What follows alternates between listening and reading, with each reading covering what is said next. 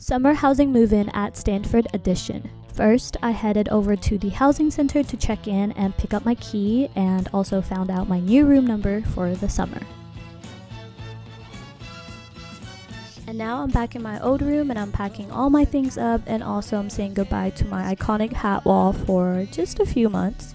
Then my friend came over to help me move, but here's my empty sophomore year dorm and I'm gonna miss it so much. Here's me moving all my stuff across campus, and I don't know why I chose to wear long sleeves that day, but it was scorching hot. And this is where I'll be staying for the next 10 weeks.